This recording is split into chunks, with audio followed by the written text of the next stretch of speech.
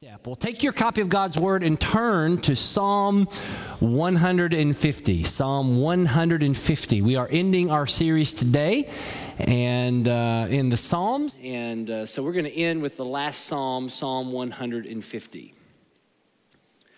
So here's the question for you this morning.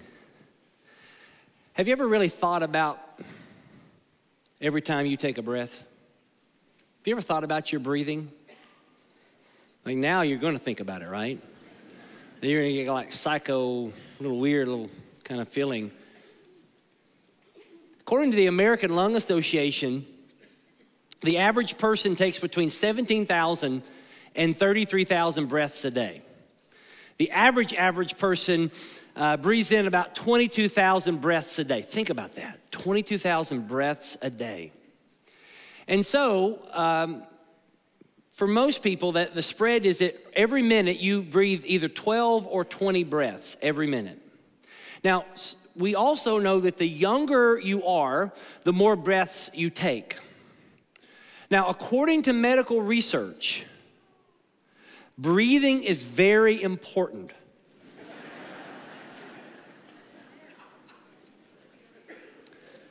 Because your body relies on oxygen to live. Every system in your body depends on it, from cognition to digestion.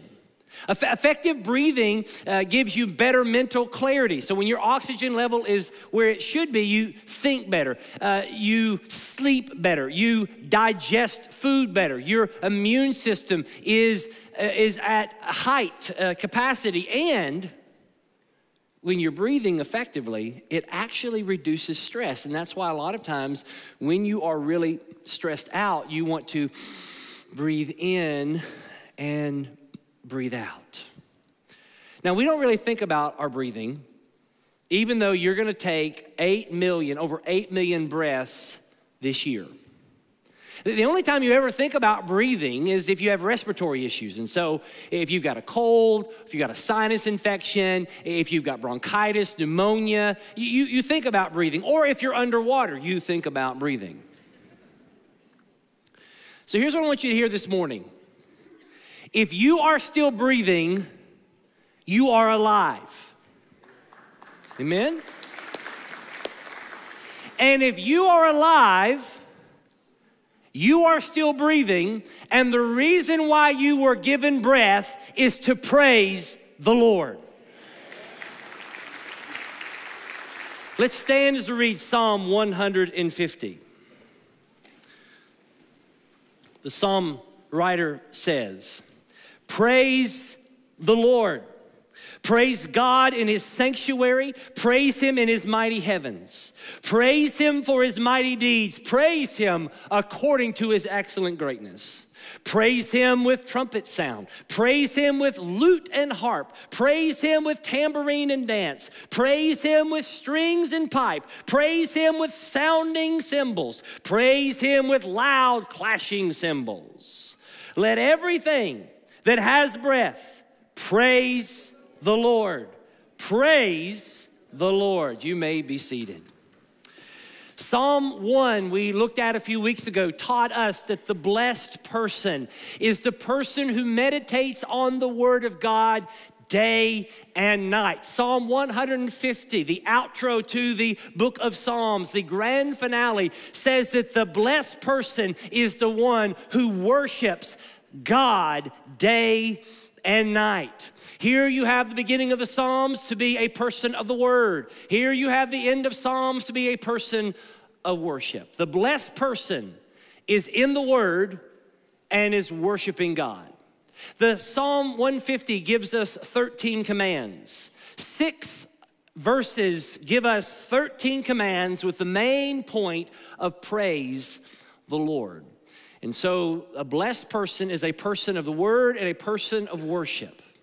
And so as we looked in Psalm 1 and we saw that there's a choice, the person of faith chooses the Word, the person of fear chooses the world.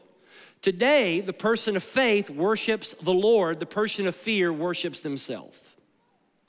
And so today we're going to understand what the psalmist is getting at. And what we find is that Psalm 150 commands us to praise the Lord regardless of where we are and what we're going through, with all that we have and all that we are, for who God is and what he has done. And so let's just unpack that sentence. The Bible commands us to praise the Lord regardless of where we are and what we're going through.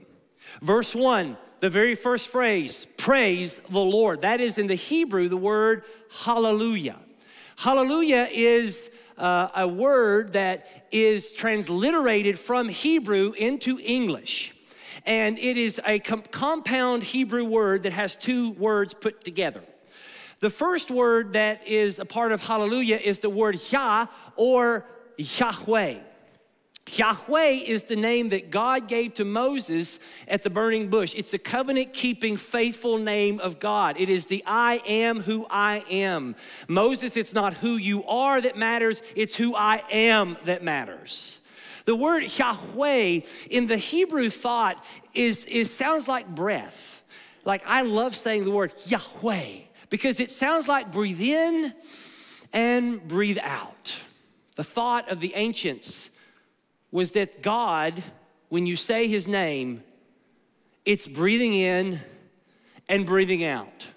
That God is as close to you as your next breath.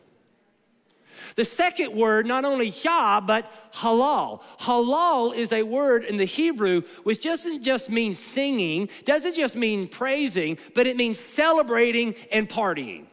It means raising your hands, jumping up and down, shouting and celebrating. So I don't know if you've ever gone to a sporting event. When people go to a sporting event, they do halal very good.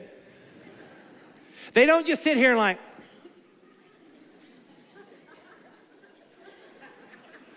they're raising their hands, they're cheering, they're yelling things. Some we can't say on the stage. Like, if you ever, like these Georgia Bulldog fans, they're some of the rowdiest group of people ever, right? And now they run around with their chest out. We won 2. Good for you. Kentucky basketball's won 8. Amen. If you go to Africa, one of the common phrases that you'll find when you meet people that speak Swahili is they'll say the word Bwana Asifiwe. Bwana Asifiwe is praise the Lord in African, in Swahili. And if you meet a fellow Christian and that person that's a fellow Christian doesn't come to you with the first word saying Bwana Asifiwe, then they think there's something terribly wrong with you and you may now be an enemy of God. And so the thought is that praise the Lord is a lifestyle. And so what you have here is the psalmist is saying, this is not a suggestion, this is not a request, this is a command, this is a lifestyle. 13 times we are commanded to praise the Lord. And then he says, praise him in his sanctuary. Now that idea of sanctuary, I don't know if you grew up in the church and that was a word, well, we're gonna go and worship in the sanctuary. But the sanctuary just simply means the holy place, the place where God dwells. And so where does God dwell? Well, God dwells in heaven. Wherever God is, that's where heaven is. And so if you could have gates of pearl, streets of gold, and a mansion next to the beach, and God is not there, that's not heaven, that's hell. Heaven's where God is. Where else is God? Well, God meets in the midst of the congregation. Jesus says, where 2 or 3 are gathered in my name, I'm there in the midst. You understand that the Holy Spirit of God is in this room right now. But more importantly, more ultimately, not only is God in heaven, and not only is God in the congregation of the saints, but he's also, if you're a Christian, he's inside of you. That if you are a Christian, you are his sanctuary. You are the place where God chooses to dwell. It's been said that in the Old Testament, God had a temple for his people. In the New Testament, God has a people for his temple. You have the Holy Spirit inside of you. It's what Paul says in 1 Corinthians chapter 6. He says, do you not know that your body is a temple of the Holy Spirit within you, whom you have from God? You are not your own, for you were bought with a price, so glorify God in your body. So the temple that you have, the house that you live in, is also the house that God lives in. And so he's saying, praise him in the sanctuary, praise him in his mighty heavens. The word heavens in the Hebrew means the mighty expanse. So in other words, you are to praise God everywhere, to praise him above and here below. And what you have to understand is that the voices of heaven and the voices of earth join in perfect harmony to praise the Lord. The Bible says in Revelation chapter 4, 5, 7, and 19 that in heaven right now there is an ongoing worship service. Revelation chapter 19 verse 6 says that this is what they're singing right now. Hallelujah, for the Lord God Almighty reigns. Let us rejoice and exalt and give him glory. So right now, 24 hours, 7 days a week, all of heaven is surrounding the throne of God, worshiping God, laying down their crowns and singing at his feet for the one who was, who is, and is to come. And if you are a believer, you have been invited to join in what God is doing, what's going on in heaven for God. You are invited to join in, to sing into the chorus of the universe to praise and worship God who is worthy. You're invited into that. Now, have you ever been somewhere and you didn't feel like you belong there? Have you ever been somewhere and you're like, man, I'm not supposed to be there? The other day, a few months ago, April and I were invited to go to some dinner party in town with some friends that we have. And I was invited. People from all over the country were at this particular dinner party. And we were there and walk into this really, really nice restaurant. And we are seated at a table. My friend is at this table and his wife. And then to my right, sitting next to me was a political operative, a famous one, who was pretty influential in the Clinton White House and also served for many presidential campaigns. Across from me was a multi-billionaire who was just a billionaire, okay? And then to my left in front of my wife was a U.S. Olympian medal-winning figure skater. And there April and I were. And we're hearing them talk. And they're talking about their vacation homes all over the world. They're talking about their luxury yachts. They're talking about their struggle with their nannies and watching their kids. And I look at April and she looks at me and I'm like, what are we doing here? I'm just a preacher, okay? We're not supposed to be here. Do you understand? We're not supposed to be worshiping God because we're sinners. Do you understand that worshiping God is a privilege? You and I have no business hearing angels sing. We have no business seeing elders lay down their crowns. We have no business witnessing cherubim hover over the throne because we're just a bunch of nobodies. As one of my friends says, we're a bunch of misfit toys. But yet we've been invited into an opportunity that we have no business being at except for one thing. Jesus Christ invited us to be there.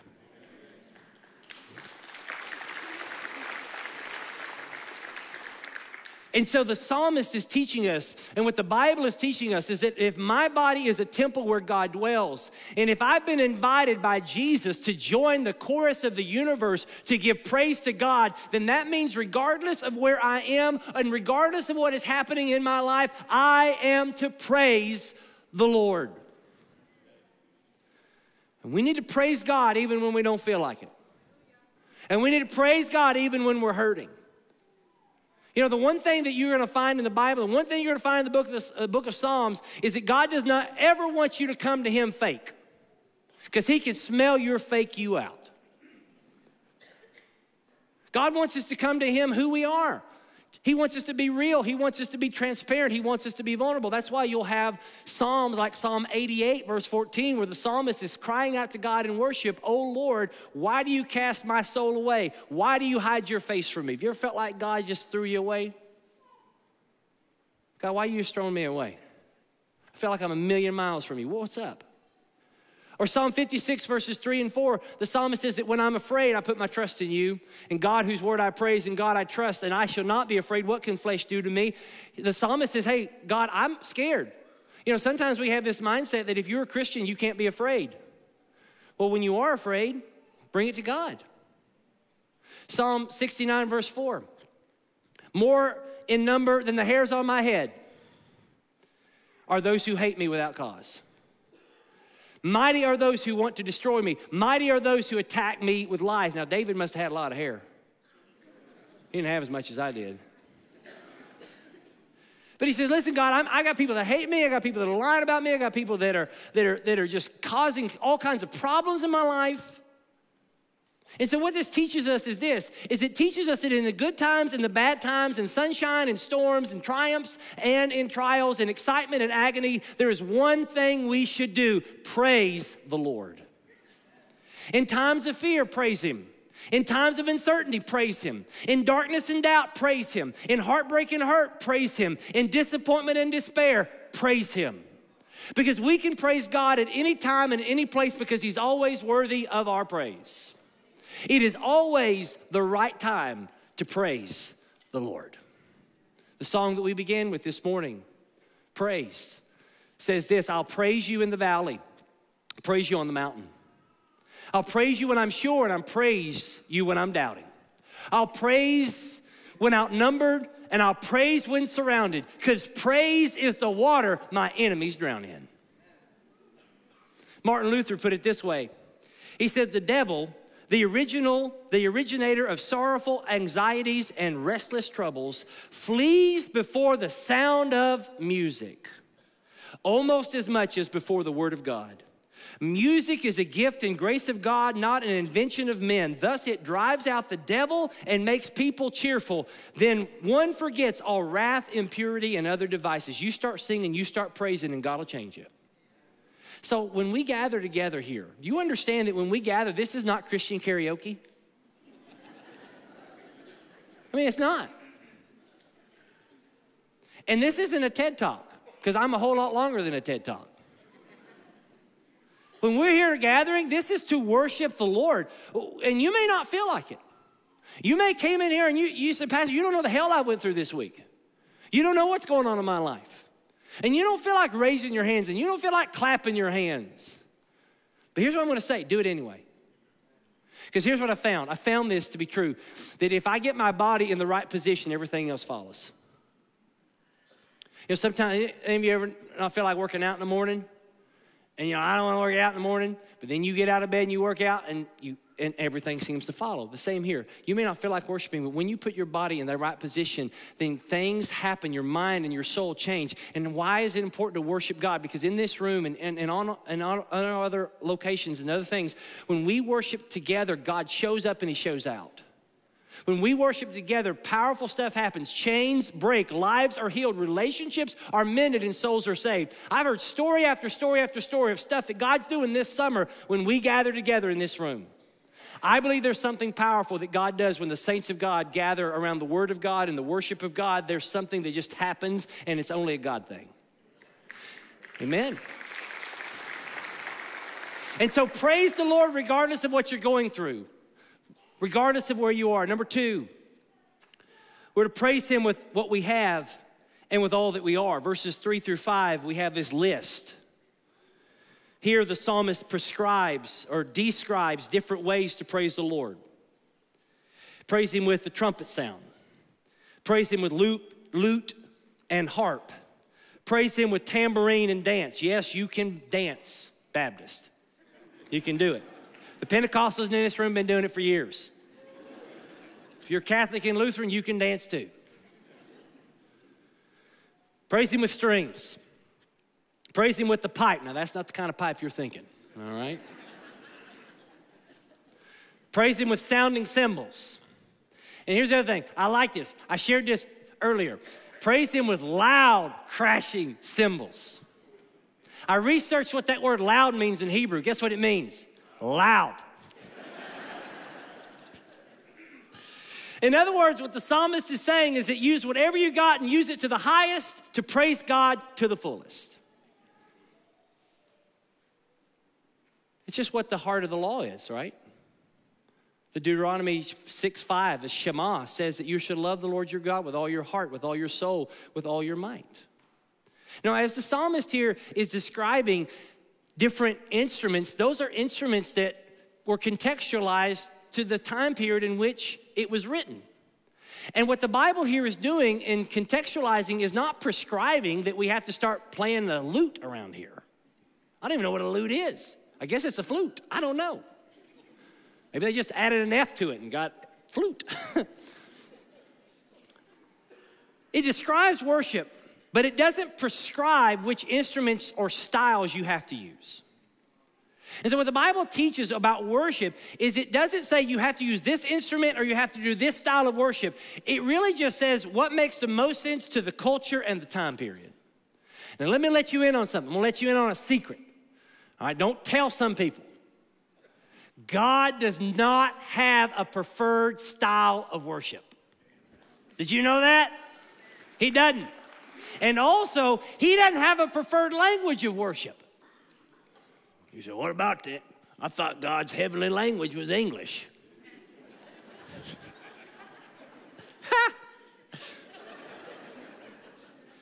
So in other words, God does not prefer Gregorian chants over pipe organs. And God does not prefer contemporary worship songs to classic hymns. And God doesn't prefer Southern gospel to Christian rap. And God doesn't prefer choir and orchestra to bluegrass and banjos, although we do know God loves bluegrass and banjos, amen? He just does. It's in the Bible. Second Hesitations. Chapter 3, it's the Kentucky section, all right? Where it says, thou must worship, or thou must like the University of Kentucky. It's somewhere in the back of the book, all right? Just kidding, I don't want an email over that. I don't want one. If you want to email somebody, I'll pray about it, all right? But there's no preferred worship style. Let me just let you in on something. We have a tendency to say that this is the only worship style and try to impose it on everybody else. So I was in Africa in January, and not only was I there with Compassion, and hey, listen, we've got hundreds of kids in 2 centers that our church is supporting, and their lives are being changed because of your generosity. So praise God for that, amen? Praise God for that. But I was there, and so not only did I do Compassion, but I went to some churches, and we also went to some churches with Compassion as well, also with the IMB. And so we went to some churches, and they were worshiping in a cultural way. They worshiped their heart language, and so it was in Swahili, and they worshiped in a very African way. And then I went to another church. It's a very small church with some of our missionaries, and we went there, and the entire service was in English. And it felt like a worship service in America in the 1950s. And so, I mean, the sermon was good. The music was good. It was Christ exalting. It was good. But I went to our workers there and I said, hey, you know, when we went to other churches, it is distinctly culturally appropriate. I go to this church and I feel like I've been transported back in time in America. I said, what happened? And the missionary said, yeah, unfortunately, a long time ago, when missionaries came and planted that church, they told that church and that leadership, there's only one way you can worship the Lord, and that's this way. And I remember thinking like, these poor people, they don't get to worship from their heart. They don't get to worship God the way God uniquely made them to be. They got to follow someone else's style. And that's what I'm trying to say with you this morning, is that often we take our preferences of worship and elevate them to be the only way that you can worship God. And we want to almost colonize people or impose on people preferences and traditions that are not biblical. Here's what our vision is, and you need to understand this if you want to move forward with us as a church. We are a multi-generational, multi-ethnic church. Okay, that's just who we are. And so, as a multi-generation, multi-ethnic church, we are always, as believers, going to look for ways to die to self for the sake of others in the advance of the gospel. Now, the reality is that the American culture has shaped the church more than the church has shaped American culture. And so one of the things you see in 21st century church is what I call Burger King church, which is, it's all about having it your way. And so a lot of people, what they do, maybe you're here this morning and you're like, oh, it's my first time, maybe my last time. And I hope it's not. I hope you keep coming back. But sometimes people go look for churches like they're looking for a restaurant. And it's all about the consumer experience. And so some people, the church has perpetuated this. We perpetuated a culture where people will only come to your church if it's something they like that's convenient to them at a price that's acceptable. And what happens is they find that, but if you're in that church long enough, it won't be acceptable, it won't be convenient, it may not be something you like, and so what you do is you leave that church and you go to another one. And what you see is that what we have made in the American church is instead of the worship of God, we have turned it into the worship of self. And you say, well, I don't know, I come here to worship God. Here's how you can tell if you've turned it from the worship of God to the worship of self. If the only metric you have for how good a service was is how much you liked it or what you got from it, you've made it about you. See, when we make it all about what we got from it, or when we make it all about how we liked it, then God has ceased to be the center of our worship, and we've replaced him with ourselves, and we've become the object of our worship. Do you understand that you and I are not here to worship me, and you and I are not here to worship you? We are here to worship the Lord.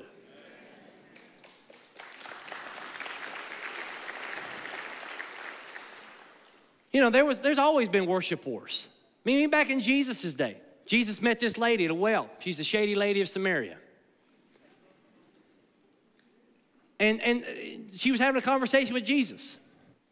And the conversation went like this. This woman said, well, we were taught you can only worship God here. And Jesus was like, no. It's not just there. It's not just there. Here's what he says, John 4:23. But the hour is coming, and now is here, when true worshipers will worship the Father in spirit and in truth. For the Father is seeking such people to worship him. God is spirit, and those who worship him must worship him in spirit and in truth. Now, there's some people that think that all God needs and all God desires is our worship. And there is a sense in which we were created to worship. But more than what God is looking, God is not just looking for worship, God is looking for worshipers. But how you worship matters as well. See, we have some churches that it's all about the spirit. And you come in there and it's cuckoo for Cocoa Puffs. Okay? It just is. If it's all spirit, you're going to blow up. But there's some churches, it's all truth. And it's dry. Like they squeak when they walk. And if it's all truth, you're going to dry up. But Jesus says when it's spirit and truth, that's how you grow up. And that's what God's looking for. And God does not have a preferred worship style. But God is looking for people whose hearts desire him. And that's going to look different in different places around the world. It's going to be different worshiping God in Belize than it is in Burma. It's going to be different worshiping God in Australia as it is in Austria. It's going to be different worshiping God in America as it is in India. It just is what it is. But it's all about spirit, the Holy Spirit, and the truth of the gospel. And when the Spirit of God and the truth of God come together, you have the genuine worship of God. And it's going to be different in different places. Because at the end of the day, it's all about heart language. If I went around this room, there are hundreds and hundreds of people in this room and hundreds of people watching online, and I were to ask you, what's your favorite song? I guarantee you we would get hundreds of different names of songs. Hundreds of different styles of songs and styles of music. But if it's from the heart, that's all God wants. As long as it is spirit and truth. And when it comes from the heart, in whatever language you speak, in whatever culture you're from, if you're bringing it to God because you desire God, that's what God desires. That's what he wants. But let me let you in on one more thing. Because as you go through this list, it's a lot of musical instruments. But the worship of God is more than just singing. It's not less than singing, but it's more than singing. Because you worship God in doing what God created you to do.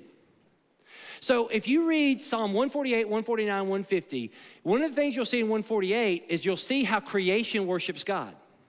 And so if you go out this afternoon and you go to the beach and you see birds flying in the air, they're worshiping God.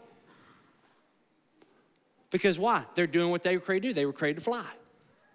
Now, if you see stuff falling from them from the sky, they're worshiping God. Because that's what they were created to do. If you go and you look in the water and you see a fish swimming around, that fish is worshiping God. because that's what that fish was created to do. And so God uniquely created you, gave you gifts, gave you talents, gave you abilities and passions. And when you do the thing that God uniquely created you to do, you are worshiping God. So you can worship God in your work, and you worship God in your parenting, and you worship God in your marriage, and you worship God through your art, and you worship God through your recreation. So you can worship God and play pickleball at the same time. You can even worship God in taking a nap, which some of you, you're doing right now, and it's certainly good. Don't wake him up. If your neighbor next to you is asleep, he's worshiping, okay? He's worshiping.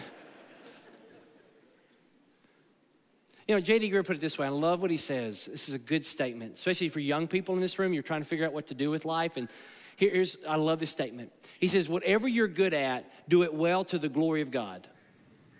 And do it strategic somewhere for the mission of God. I mean, Paul put it this way in 1 Corinthians 10:31. He says, whether you eat or whether you drink. So today, when you have lunch or whatever you do it for the glory of God. Why? Because as we have said here for a while, worship is not a preference. Worship is a lifestyle. Okay, it's not that I come to church and worship. No, you come to church to gather with other worshipers so that you go out during the week and worship as well.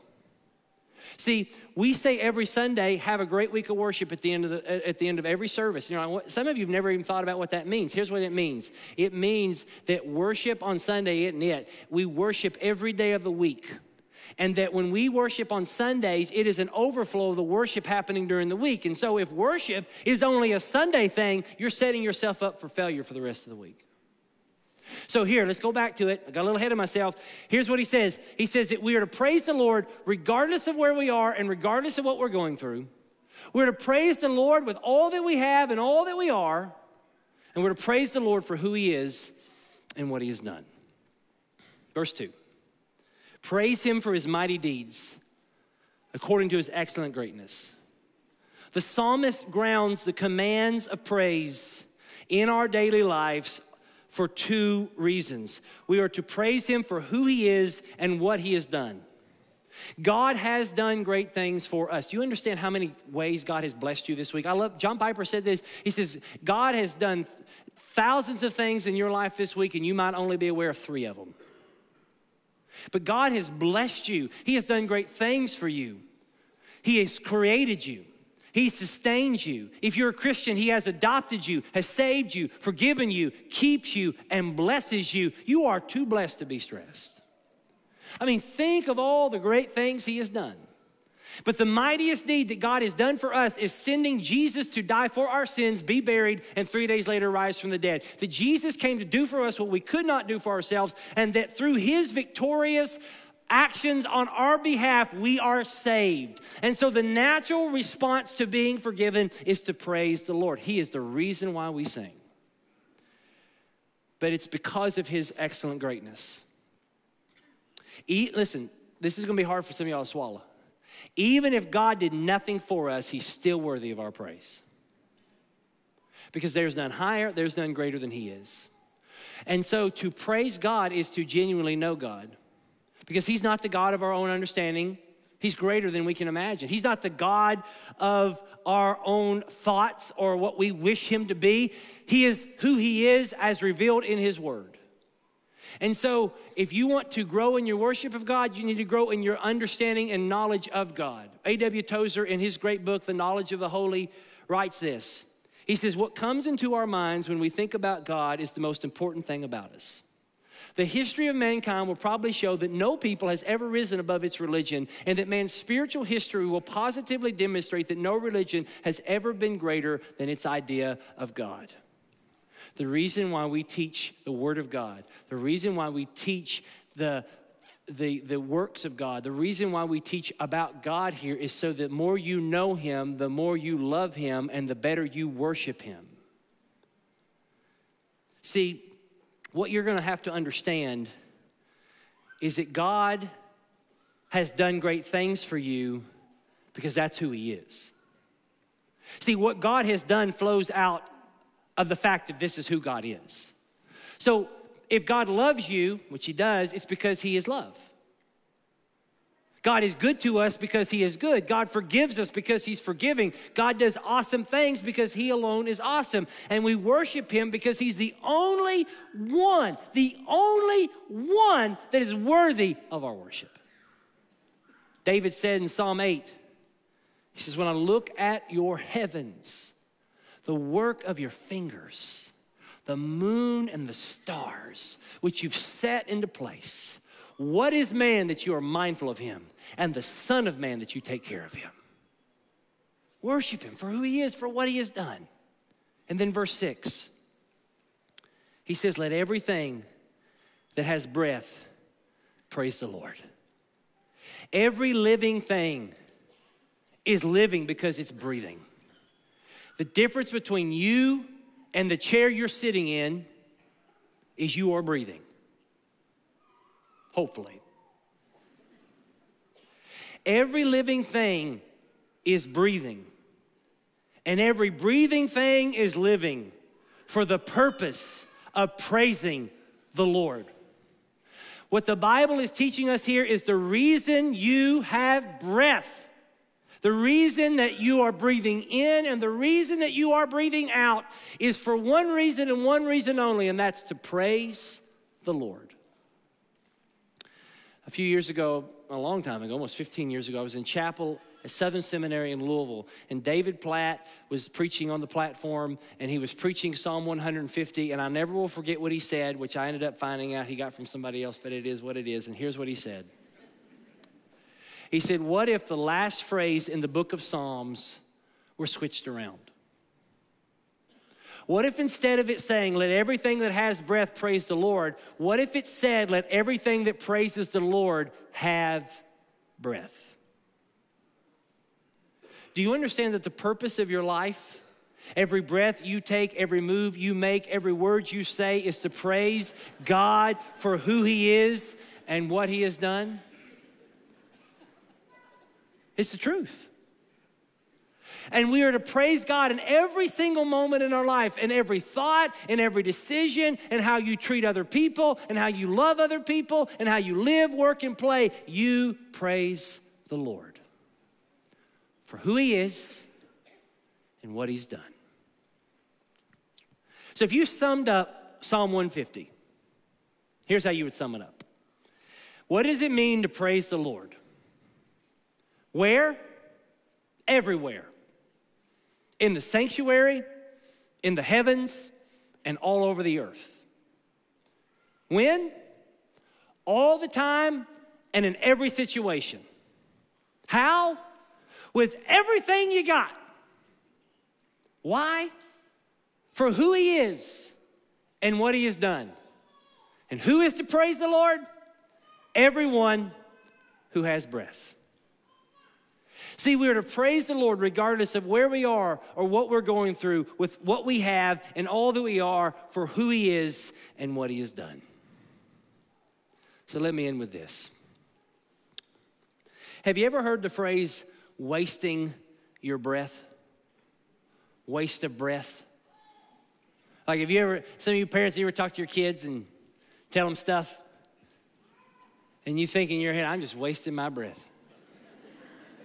Anybody in the room want to testify to that one? Mm-hmm. Yep. We're going to have revival in a minute. What does it mean to waste your breath? Or you say, I'm not going to waste my breath on you. It means that you're not going to waste your time. You're not going to waste your energy. You're not going to waste your breath telling somebody something that they're not going to do and they're not going to listen to. It's not worth your breath. It's not worth your energy. Because they're just going to do what they want to do. So I got thinking about that. And I began to think about how much I waste my breath. And I began to think about, well, does God ever kind of look at me and how I live for myself and how I'm about building my kingdom? And I just wondered, does he ever look at the angel and say, man, that's a waste of breath down there? So my question to you is this. How are you using the breath God has given you? How are you going to use today the 22,000 breaths you're going to take? How are you going to use this year the 8 million breaths you're going to take this year? Are you going to use that breath for yourself, for your kingdom, to do your thing? Or are you going to use that breath to praise and glorify the Lord? Let everything that has breath praise the Lord. Amen.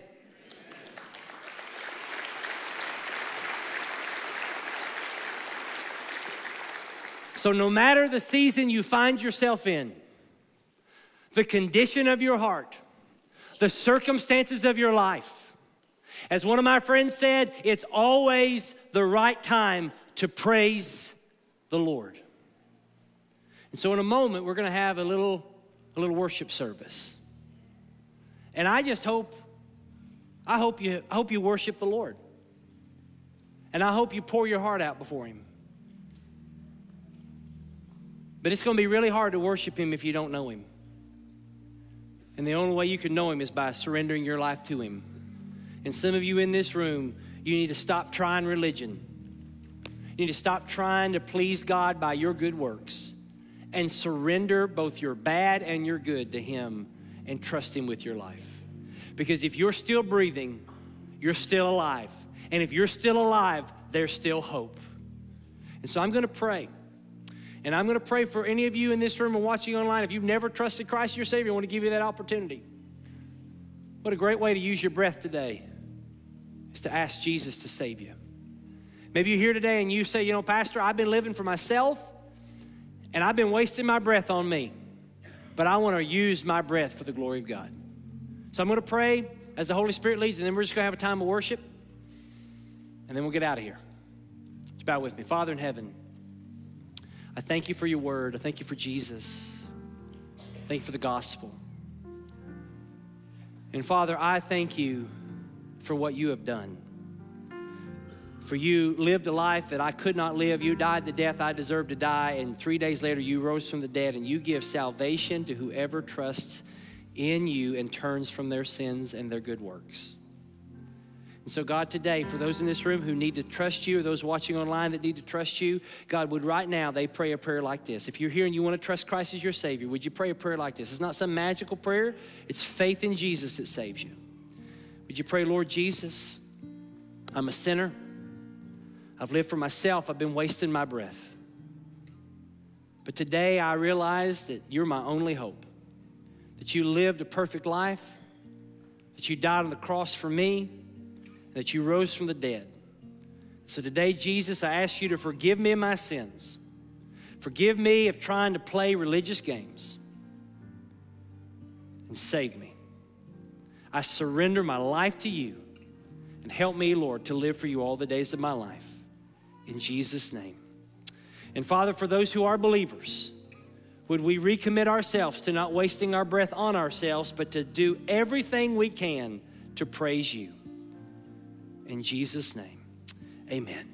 If you prayed and trust Christ your Savior, we would love to help you and celebrate with you. You fill out that connection card.